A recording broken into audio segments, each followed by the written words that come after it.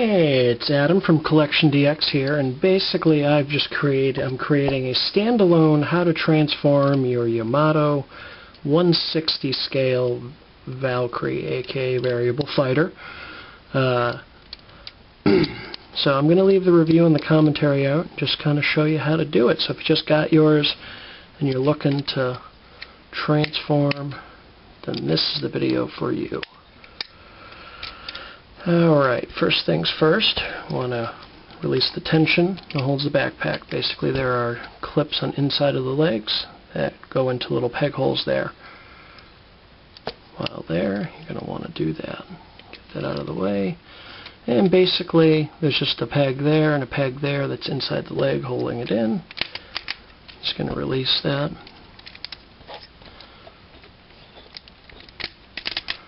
That's pretty much it. Since we're going to gear walk mode, I'll show you now. The leg does pull out just a bit. Help give it a little more flexibility. And while we're there, we're going to pull the feet out. Now, the feet do have 3 positions.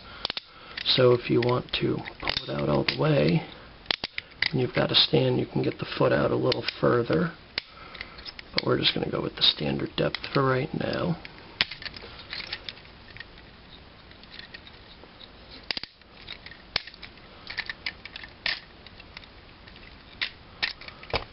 And voila.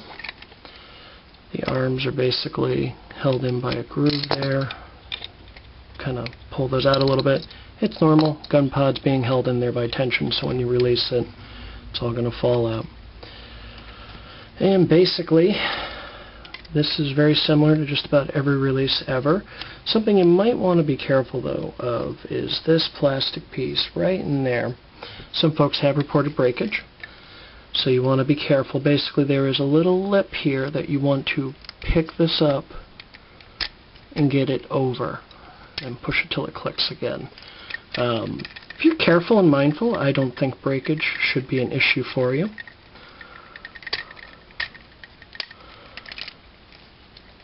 And then just go ahead and get your backpack down. It does stick a little bit there, so make sure you're voila. And of course, the hands just flip out. Just a little hatch that opens. And there. Voila. Pretty much gear walk mode. Alright, Batroid mode. So, basically, you're going to flip this over. This is some of that fine Yamato engineering. Actually, before I proceed, I'm going to put the vent covers in now. And those just clip in.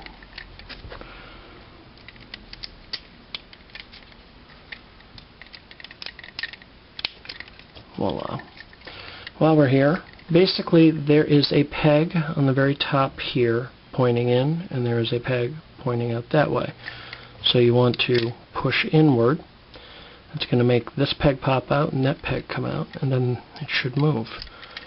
Same thing on this side. Now, here is the one downside to the VF1A design, so I'm going to cheat a little bit. The way the head's designed, the back of the head kind of covers the swing bar, so it's almost impossible to pull that out without popping the head off. Fear not, the head is designed to come off, so I'm just going to take that out of there for now so you can see what's going on. And basically, that's it. 2 little clips there, hold that swing bar there. And I'm just going to straighten the legs back out.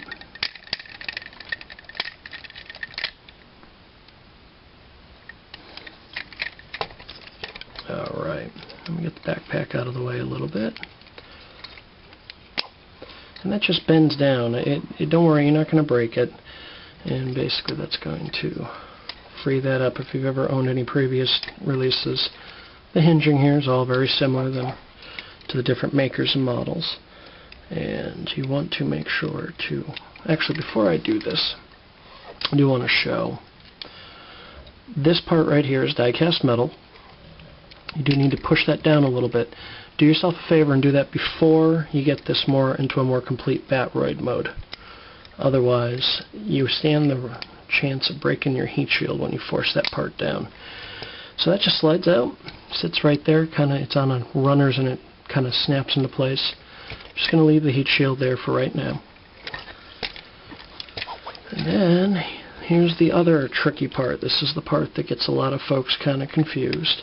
There's basically this nose cone piece flips up. There are two little divots here, and there are pegs that kind of flip out and fill the gap when you're in jet mode. So you just want to make sure those are flipped down. And basically, I'm just going to straighten the legs out. And at this point, you're basically just going to bring this around. Now here's where it's a little different from the 148. Basically, you would rest this in here and the door would close around it. This time it's sort of a clip, and you've got to kind of slide that in there and then pull it down. Snap it shut. At which point you can then push the chest closer together, get your legs in, flip your wings down. Let me get now the chest plate. There are two little pegs here and here, and they do kind of fit under the fuselage. And that's it. They just sit right there. And like I said, on my 1S, I was able to keep the head on during the transformation, but because the way that 1A head is designed, I've taken it off. So I'm going to move this up here. I want you to see this. So this is still how the neck piece would be if you were in jet mode. Rotate the neck down just a little bit.